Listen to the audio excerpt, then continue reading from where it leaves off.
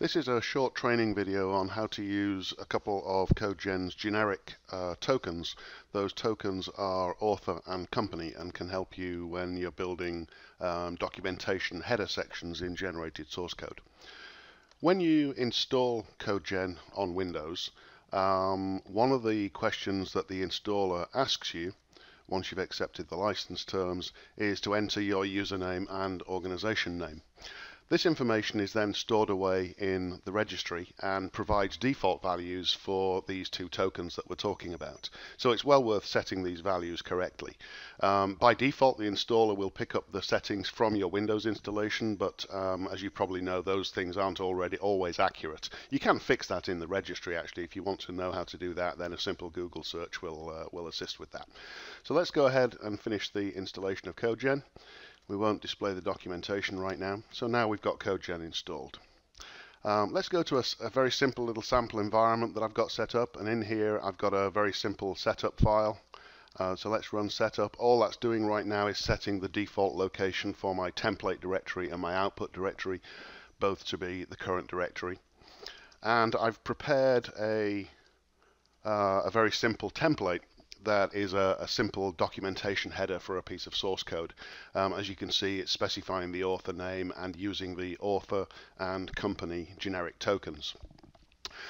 If we close this template file, let's go ahead and generate some source code from that. So let's use CodeGen -t demo. So we're going to generate from the demo template. I'm not referring to any repository-based information in here, so I don't need to specify structures or anything like that.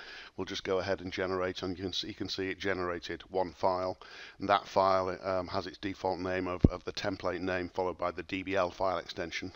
And if we edit that file, you'll see that it indeed has picked up the name and company name that we entered during the installation. If you want to override those settings at any time, then let's just edit our setup, and you can override those settings from the registry by specifying a couple of environment variables, CodeGen author, for the author name, and you can also set CodeGen company, some company Inc. To override the company name. So let's go ahead and save that setup file and re-execute it. So we've now got those settings in place.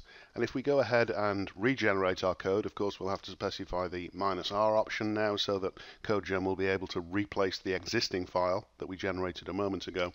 So we'll go ahead and regenerate that code, and then we'll look at the results. And as you can see, those two tokens are now picking up their values from the environment variables rather than the defaults provided by the registry.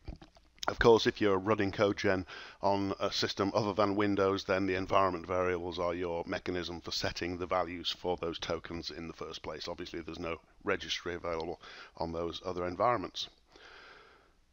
Okay, let's go ahead and close that. As always, just a reminder that the documentation for CodeGen is available on Windows, at least, with CodeGen -docs. And you'll find the documentation for these tokens in the generic tokens section. So here we have author, and here we have company, along with all of the other generic tokens. A reminder, generic tokens are tokens that can be used in any source file, regardless of whether a repository structure is being used. Obviously, if you're working on another system, then if you want to access the documentation, then codegen.synergex.com, and you will find the documentation hyperlinked from that website.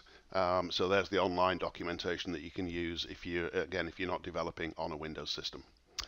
Okay, I hope you found this information useful.